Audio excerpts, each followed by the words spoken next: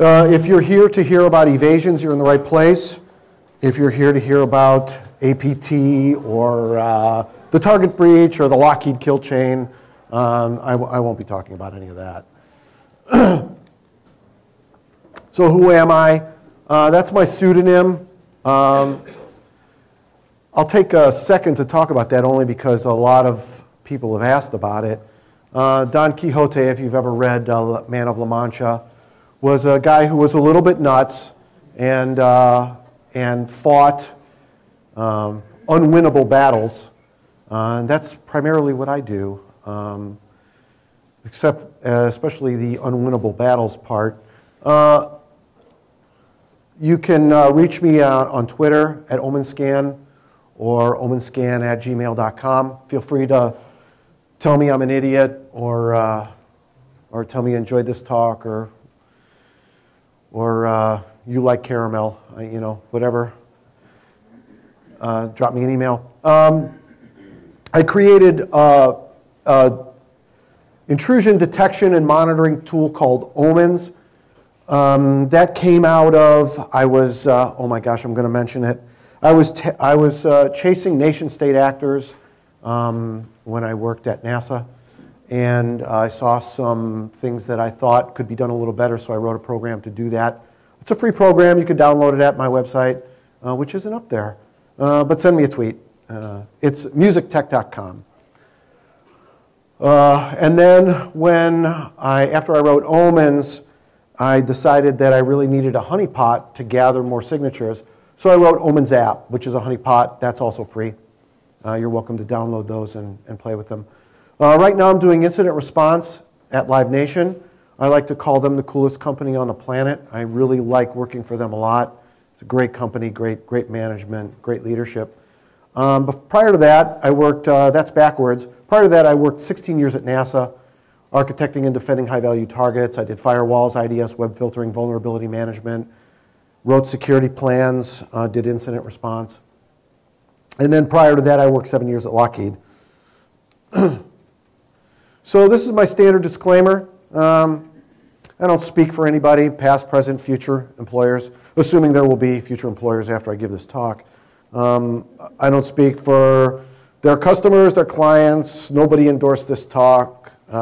These are my opinions. At the end of this talk, they may change. So all bets are off. We're going to talk about evasions. I'm going to talk about evasions. An evasion, for the purpose of this talk, is a method of delivering a hostile payload by making it appear benign. It's not exactly what I'm trying to say. Really, probably the definition should be a method of delivering a hostile payload by making it not look hostile. That's because we still live largely in a default allow world. Firewalls have it down now. Everybody's doing default deny. That wasn't always the case when I first got involved with computer security. But we're still doing default allow for a lot of other kinds of traffic, email, web traffic. So all you have to do is make the hostile payload not look hostile. And you do that by bypassing the detection systems. So before we talk about the technology, let's kind of get an idea of the concept of an evasion. So if you coded a system that would look for the phrase, "Can you read this?" It would miss this. It would miss this statement, "Can you read this?" because it's misspelled. And there are countless ways to misspell this statement.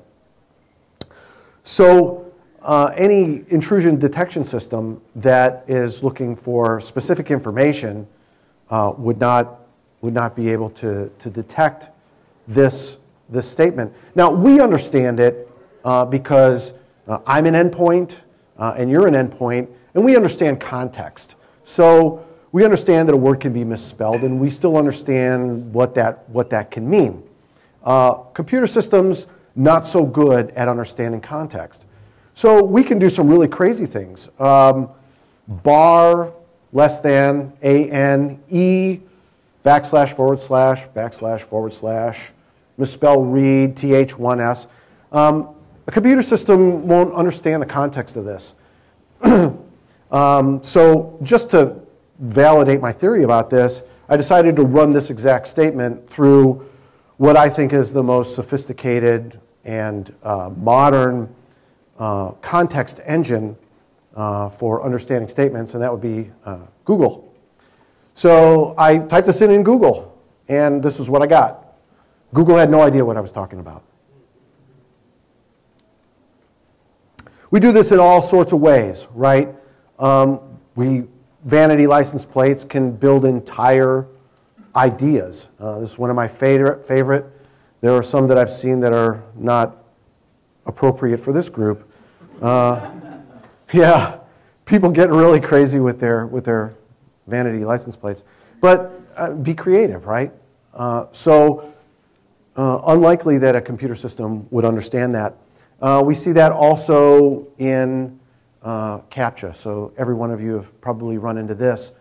Trying to defeat a computer system. This is an evasion. We're trying to defeat a computer system from accessing by understanding the context of this. So I'm going to hang out mostly at layer 6 on this. There's really two types of evasions that I've run into at layer 6. I'm not going to be talking about firewall evasions. This is mostly web-based concepts. Encryption and obfuscation. Encryption you typically see in binary situations, malware. The web is primarily text. I mean, we think of the web as being, pretty pictures and interactive, but when you look behind it, it's primarily HTML on the front end, and on the back end you're using scripting, which is both text-based. It also turns out that encryption is more trouble than it's worth when you're trying to evade detection. Obfuscation is fine, works really well. Obfuscation can be native. This is kind of an epiphany I had, that you don't have to a lot of obfuscation you don't actually have to create. It's already built into the system. All you have to do is take advantage of it. Obfuscation is equally effective as encryption, and like I said, we're gonna hang out mostly at layer 6. So I've kind of grouped this into two categories: what I call native evasions and what I call contrived evasions. So native evasions, again, getting back to this concept of evasions, my mom and her parents, my grandparents on my mom's side, are from Poland. My dad and his parents are from Italy. And when they came to this country, they spoke only English. It was a time when they left their countries behind and they spoke only English, except at Christmas time. And, I never did understand if they were planning, my demise, or if they were trying to hide which Christmas presents they were going to buy for me. So this is a form of native evasion. This was their native tongue on my mom's side, Polish, and my dad's side, Italian. And you could think of them as endpoints. You could think of any person that spoke Italian as an endpoint, would be able to understand what they were speaking about. But myself, as a monitoring system, trying to figure out what they talked about, I was unable to determine what they were talking about. But to them it was native. They didn't need to encode anything. So as we look at native evasions for computer systems, we're all familiar with the standard URL string, right? We're going to talk mostly about the web here. The domain name, the script that you're going to run, and then the parameter you're going to pass to it. So the first thing you're going to see is when you look at the back end, what's received. This is done automatically. You don't type the %20 in. It's part of the HTML spec, or the HTTP spec. Any character considered unsafe by the HTTP spec will be converted to this % encoding. So instead of a space, the system is going to automatically enter %20 in it. So here's an attack. Many of you may have seen this, remote file include, common PHP attack, right? So if we build a monitoring system to detect this, fairly easy, or even if we look at the traffic on the wire, it's fairly easy to detect what's happening here. But natively, we can send this same string to the back end, and it will see it as that. Nothing needs to be done. It's just that what you're doing is, in the middle, you're creating an evasion that someone at an endpoint, a user at a web browser, would never type in. And that's because in the HTTP spec, not only can you encode unsafe characters, you can encode any character. And the back end will detect it. So let's say we build a detection system, and we're going to say, okay, we're going to look for signatures, and we're going to look for these hostile signatures, and we're going to decode any percent encoding. Well, then you have more native evasions. This is Unicode. Your backend will also understand this. A person looking on the wire will have no idea what this means. So let's look at another attack, SQL injection. Not only is there percent encoding, but there are also some special characters that are substituted in a web browser when someone types in an unsafe character.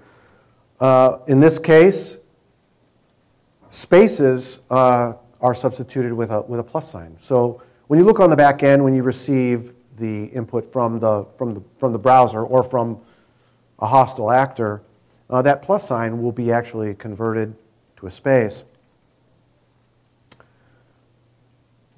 The other thing you can do is insert, this is a real interesting one. This one I actually saw on my server. This is verbatim, except for the blue part.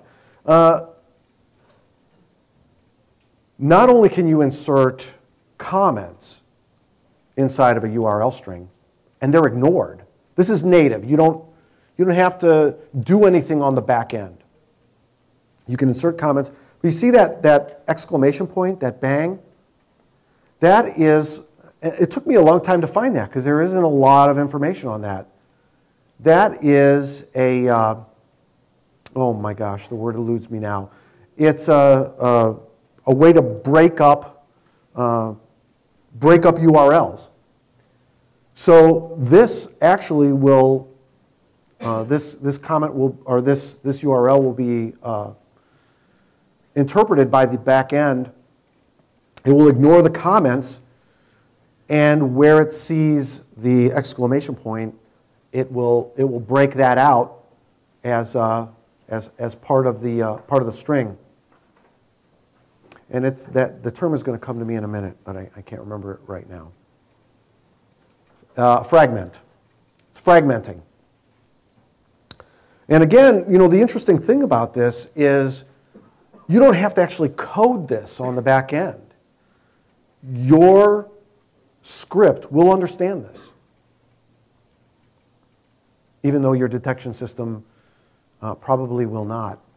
And again, this is an issue of context.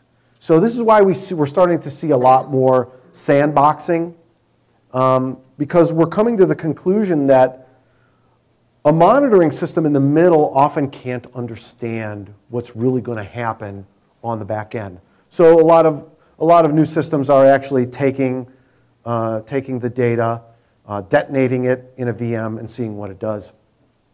We see that especially with a lot of malware monitoring systems. The other thing you're going to see that's native is white space evasions. So white space are characters that we see on the wire or that our detection system will see, but for all intents and purposes, the back end completely ignores. Things like comments, tabs, multiple spaces.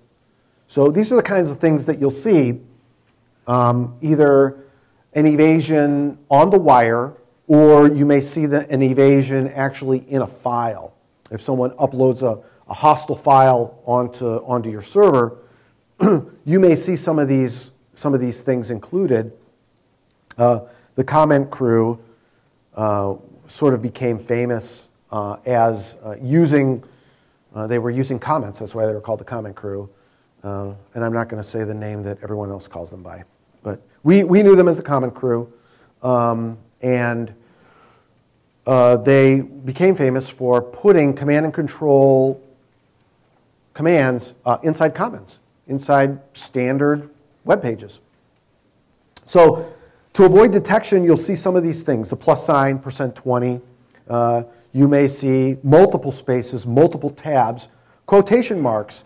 People don't often think of this, but quotation marks, even though we see them, they're not really interpreted. They're interpreted by the program on the back end, but they're largely ignored. They're only there to say this is a delimiter, but the data you really want is in between these. The quotation marks themselves are not considered part of the data. You'll see comments, just as we saw on the last slide. Carriage return line feed. For most purposes, many systems will ignore carriage return line feed, but bad guys can use that as an evasion technique. Quix0te, D0n. Continuation characters, another interesting evasion. Just keep continuing more over and over on the same line. The program, the interpreter, if it's a script, the script interpreter will just basically ignore these characters. And so if you use them in either use them on the wire or you use them in a file, they're going to be much harder to detect. Concatenation, I need a whole day to talk about that. But essentially, you can break up the attack into multiple segments, fragments, then concatenate them on the back end and send them through the system. And there are just countless ways to concatenate data. So to summarize, native evasions are they're automatic encoding and decoding, and they're native to the system itself. Nobody has to write an encryption program or write an obfuscation program. It exists in the system. They're invisible and unknown by the expected endpoints. So the endpoints just consider them what they're going to be converted to. And the exploitation, is in the middle. It's in understanding that this system on the back end expects to see text that it thinks is coming from a browser. But I'm going to create an evasion that's going to look like standard browser, something someone would enter in a browser, but I'm going to manipulate that in a way that the detection system will not understand it. The second kind of evasion that I run into very often is what I'll call contrived evasions. If someone else has coined these terms, I apologize. They just seemed like good terms to me. So a contrived evasion is something that you are going to create. The best way to think of this is I'm going to encrypt my email. I'm going to encrypt a file. I need a special program to process that data in a way that cannot be detected. The endpoint on the other end is going to need a special program to decrypt that data. It's not native to the system. It's something created outside the system. So to walk through this, we'll use, again, your standard kind of URL. We have a domain, a script that's going to be run, and then we're going to say X equals, and it's going to be a happy command that our backend expects to see. Well, if we can get a program onto the server, this is the second part right here. If we can get a program onto the server that will take data that we want to process in our own way. This is a web shell, by the way. It could be any program, but most often I see them as web shells because web shells are actually extremely useful and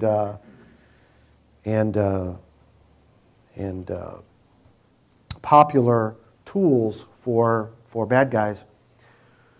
If I can fool the system and upload a web shell, I can then use the standard URL that a detection system may expect to see. Domain, script, and then a parameter. In this case, all this web shell does is get the X parameter and execute it. By the way, I'm going to be using mostly PHP examples, but I've seen web shells in every scripting language. I've seen them in Java, Cold Fusion, ASP, PHP, and actually, I had someone send me a web shell that got uploaded to a mainframe. It was written in Rex.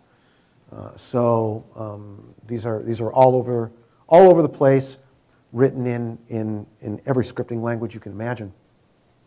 So what are we going to send to this? We're going to send command /c netstat ANO, and then the output will be piped back to us. What the web shell is going to do is simply get that parameter and run it. And again, we see our %20 there, which in this case really isn't an evasion, but I do want to highlight that this is what a typical detection system will look for. Web shell on the back, easy to understand. Shell exec, bad thing. Netstat-ANO, bad thing. Command /c, bad thing. Detect, warn, block, all sorts of good things. Okay, so what if we encode the parameter on the wire, right? Base 64. I'm unaware of any scripting language that does not understand base 64. I've seen base 64 encoding and decoding in every scripting language, so it's a favorite among bad guys. In some ways, I guess you could even say that this might border native because every scripting backend is going to understand base 64. So all we do is take our web shell and modify it a little bit. And before we execute the X parameter, when we get it, we decode it. Now, when we see that base 64 string coming across the wire, unless the detection system is looking for base 64, this is what I was talking about. It's not benign, but the system assumes it's benign because it can't understand it, therefore it must be okay.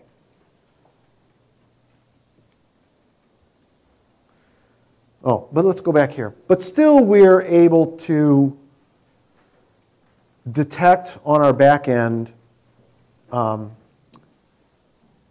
shell exec command. So we still may know that, that something bad has been uploaded to our back end.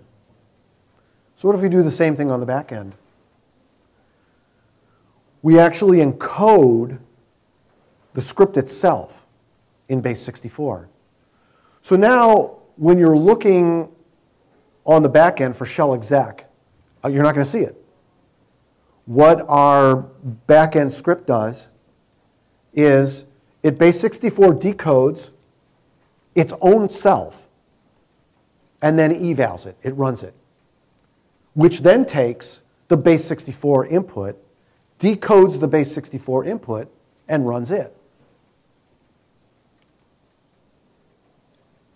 Now, we could say, well, why don't we just always look for base 64 and decode it and see if it's hostile? Well, the problem is base 64 can be munged in literally endless ways. This is one I've seen also. What we're doing here is we're going to reverse this string, strrev. We're going to reverse the string. Then we're going to base64 decode it. And then we're going to run it.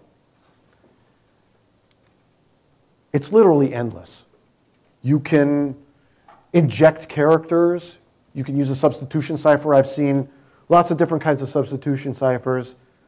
Really interesting one. Yeah, I have enough time to talk about it. Really interesting one I saw was where the bad guy looked for characters that don't occur. In this case, it was the string 1 and 2. Didn't occur anywhere in the input. And substituted it with another character that never occurred. In this case, the character was a 9. So all occurrences of 1 and 2 were replaced by a 9. There's just no way to build a detection system to decode that. I had to do it manually. And I see it all the time. It's a lot of fun to do to get these web shells and try and figure out actually how they've been munged. String reversing, I've seen them compressed. So the data is compressed, then base64 encoded. Base64 encoding, by the way, a lot of people think that it's primarily used because of the obfuscation benefit of it. Turns out, from most of the early use of base64 that I saw by nation-state actors, was the really great thing about base64 is when you send it, it's never converted because it's always alphanumeric, always. So the web system will never convert it to percent encoding. So you can zip something and base64 encode it, gzip it, mostly I see gzipping, gzip it, and base64 encode it, send it as a string of alphanumeric characters. On the back end, the system base64 decodes it, okay, now it's binary again, and then unzips it. So in this way, you can send any binary to a back-end system. I've seen string replace, same thing as substitution ciphers. Quix0te, which gets a lot of bad press because it's very pedestrian, but I see it used all the time. And then concatenation, which I talked about. And then this one, which I'm going to talk a little bit about in a minute, which is really, really interesting. Bitwise operators, exclusive OR, ANDing. Computer systems understand essentially one thing, math. They understand numbers. We convert those numbers into characters because that's what we understand. But the systems themselves understand a character as an ASCII number. So if you can exclusive OR that character, then exclusive OR it, again, to decode it, you can actually send completely undecipherable information. And I'm going to show that in a minute, something that I've seen and that actually works. So contrived evasions are not just on a server. We see this, we're starting to see it a lot in exploit packs. But you'll see it in malware, where it used to be, the thing you were looking for a lot of times was an encrypted payload. Now bad guys are figuring out there's lots of ways to obfuscate JavaScript and use that as a hostile payload. So I've seen it in these following Trojans. These are Trojans that I personally have run into. There are probably lots more, but I know these exist. Particularly the exploit packs, Infinity and Black Hole. And you can deliver these payloads by putting them in PDF files, because PDF You can embed JavaScript inside of a PDF file. Actually, you could put them in almost anything, but that's another long talk. So this guy, what is that? This is a web shell that will receive a command and execute it on your server. This is the key. There are all the bitwise operators. This web shell builds a string called $_. It loads all of this into the string, and then it bitwise converts it. There are no alphanumeric characters in this web shell. And this does actually work. It took me a long time to partially decode that. I'm not through it yet. So what makes that work? This is what we talked about concatenation. This is taking strings, bitwise converting them, and then sticking them together to create a string that exists in $_. It builds it and then runs it.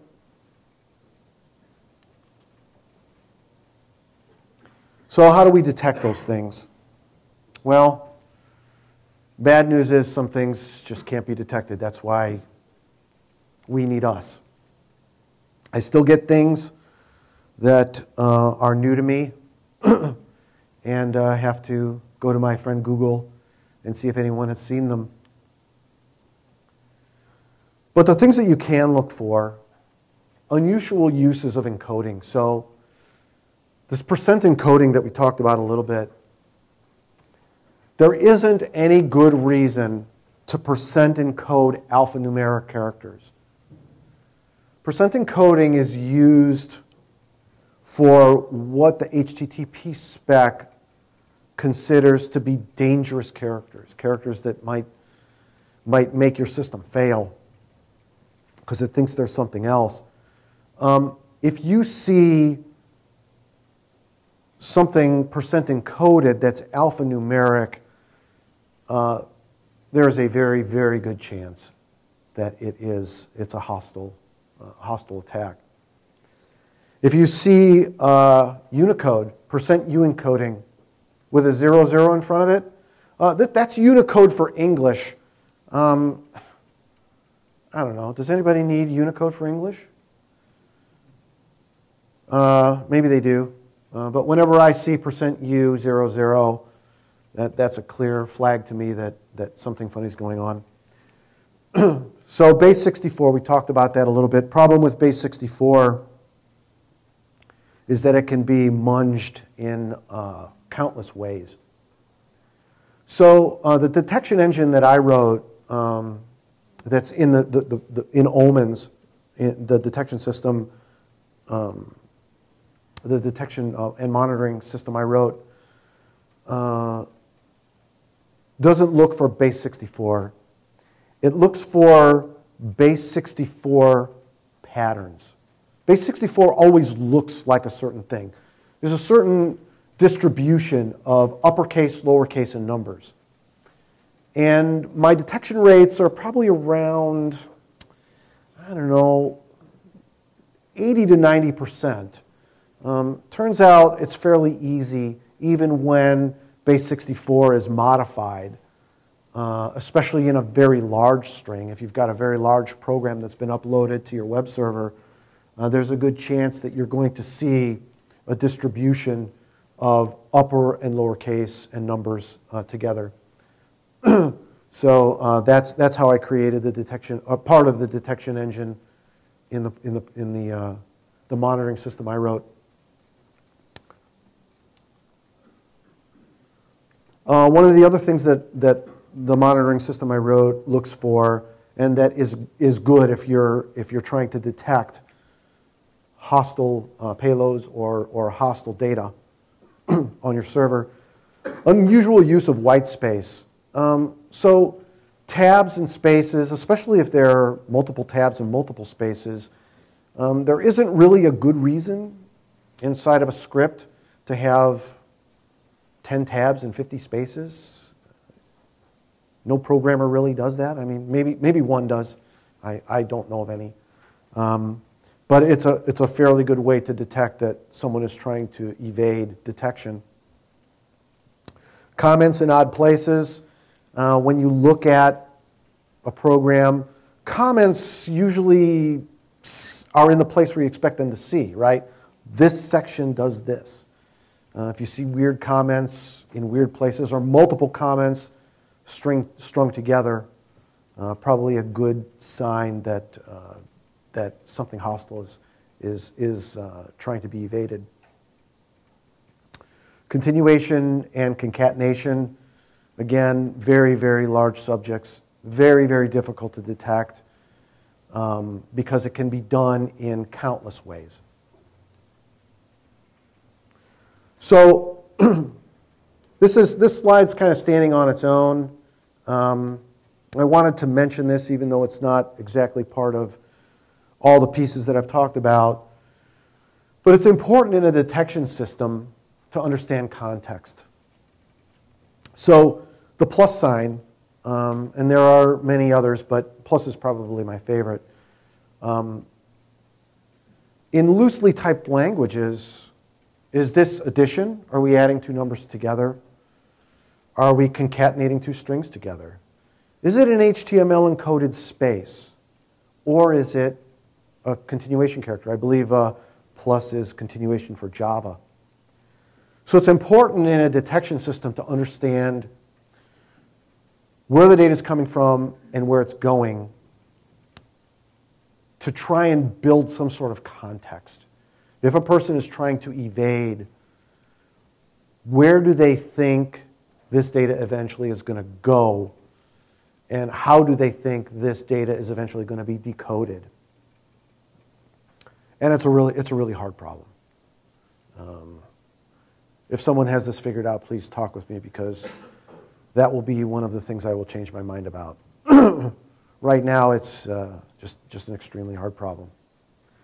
So where do we look? I'm seeing a lot of really great movement in this area, especially log detection. Log monitoring has always been one of my favorite things. And that's primarily, I do incident response. I've done incident response for a long time. And when you have an intrusion, or you have an incident, really of any sort, even if it's not an intrusion, the first place you're going to want to go is what logs are on this system. The logs really tell the story. And it was always kind of amazing to me that people would collect all of these logs and they would really just use them further on in the intrusion process or the intrusion analysis. We're going to look at the logs to see what happened. When it turns out, if you're looking at the logs before the intrusion, you have a very often, you have a heads up. And that's, again, primarily because every intrusion I know of, certainly there are insider intrusions which won't fall into this category, but any intrusion coming from the outside is always going to be preceded by reconnaissance. There's always going to be reconnaissance on your system. If you're able to detect that reconnaissance in your logs, there's a really good chance that you're going to be able to say, does our system prevent this? Who might this actor be? And at very least, raise your level of awareness where, okay, we're a target, somebody's doing recon against us, we need to be aware that this is happening. So if you're not monitoring your logs, this is, by the way, one of the things Omens does. It was one of the reasons why I wrote it, because I was running into many intrusions where the analysts were looking at logs after the intrusion had already happened, and saying, oh, wow, look, this is what happened, this is what happened, this is what happened. And my question always was, well, if you know after what happened, why couldn't you have known before, since the data was already there? NIDS and HIDS, again, very good tools. WAFs, will fall into this same category, intrusion detection systems. Should be asking your vendors, does my network intrusion detection system or my host intrusion detection system, does it look for evasions? Does it decode base 64? Does it understand Unicode? And then the last, new files. So we all have FIM on our systems, right? We're doing file integrity monitoring. We're getting alerted when files change on our systems. The problem is, we know when files change on our systems, but then what do? Do we wait until there's an intrusion and then go back and say, oh, look, guess what? This guy changed a file on our system 2 years ago. By the way, that's not unusual. You've seen it all over the news. Everybody reports it. You see this average intrusion was 2 years before detection or 18 months before detection. I worked on an intrusion. That had happened about 2 years before it was detected. And the only reason it was detected was because another actor had been probing that system and found the original intrusion that was left there and never used. A web shell was uploaded. Another actor scanned this system, found the web shell and used it. They didn't have to do anything. That web shell had been sitting on the system for 2 years. So it's not really good enough to know that files have changed on your system. This was, again, something that I thought that I added into the intrusion monitoring system I wrote was, okay, I know there's a new file. Let's open that up and let's see what's inside of it. Are there evasions in it? Are there known signatures? Is someone doing, does it say shell exec in it? Okay, so does it have eval in it? If it does, and you go to the programmer and say, did you put this on a system? The most likely answer will be, no, I didn't. But if the answer is, yes, I did, then the second response is, why did you do that? Why did you put eval in your program? This should never be in a web system. So oftentimes you'll find as you begin to get a handle on these things, they touch other things. So not only are you interested in whether a bad guy put something on your system, you're also interested, did one of the developers use unsafe coding practices? Something that maybe your vulnerability monitoring system didn't detect. Or maybe you're not doing vulnerability monitoring.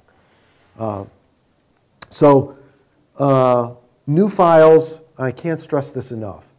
It's not enough just to know that a file has changed on your system. If files have changed on your system, someone needs to check them, especially if they're in web directories. So thanks for swinging by and listening to me talk. Oh, good. Yeah, there it is. My website is on the bottom there. You can send me a tweet or send me an email.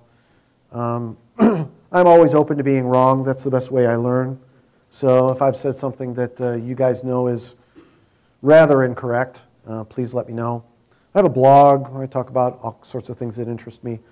But please send me an email if you'd like. All right, Quix0te, everybody. I want to present you with a certificate of appreciation. Oh, thanks, man. You can hang it up somewhere in your garage. Yeah. And we're making a donation on your behalf to the ISSA Education Foundation. Awesome.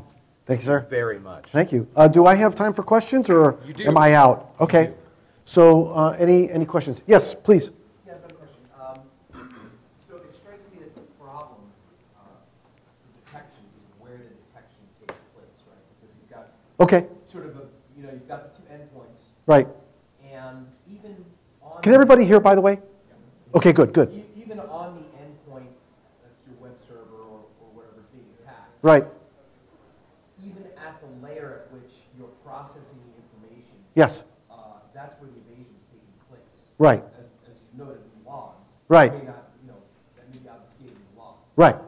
So the question sort of becomes, have you seen any, or are there any ideas floating around out there about detecting at a different layer? I mean, obviously at some point the computer, is going to translate the obfuscated code into the real instructions. Exactly, right. So, for example, you can do a memory analysis afterwards and know that happens. Right. Ergo, you should be able to know that it's happening. Yeah. Right? So there's a lot there to unpack. So I'm gonna step away from it just a second and then talk about specifically what you're saying. But if you think that a system can be developed, or you think a system exists today that can do all this, it doesn't. Obviously, bad guys are still compromising our web servers, and they're still finding it fairly easy to do that. And even if it existed today, it wouldn't last. The fundamental problem is that when you get down all the way on the metal, you find that systems are fundamentally, pervasively, and systemically vulnerable to attack. We don't build systems that are impervious to attack. If we did, everything would be default deny. You'd need permission to do anything. But we don't build systems like that. We build them largely so that people can come get information. So the answer to your question about at what level should I detect evasions or attacks or anything else, all of them. All of them. If you have detections at layer 6, you should have them at 5, 4, 3, 2, 1. Well, maybe not 1. But, and that is what we used to call defense in depth. And before that, we called it layered security. But essentially, the idea is if one layer doesn't detect, another layer will. Is that? Yeah. Okay. I'm just wondering if you've seen any, things, any products out there now that are trying to... The products are largely vertical. Yeah. Products are largely vertical. And this is, again, a pervasive issue, security issue today. Our security systems don't talk to each other. So this is things like Stix, Taxi, OIC, or IOC, I can't remember. But these are some of the protocols that we're trying to build, that the community is trying to build, to say, we would like information to be shared, and we would like it to be horizontal across our security tools. Because right now, your security vendor has intelligence, and they're not sharing it with anyone else. Other questions? Well, that was easy. All right, thanks.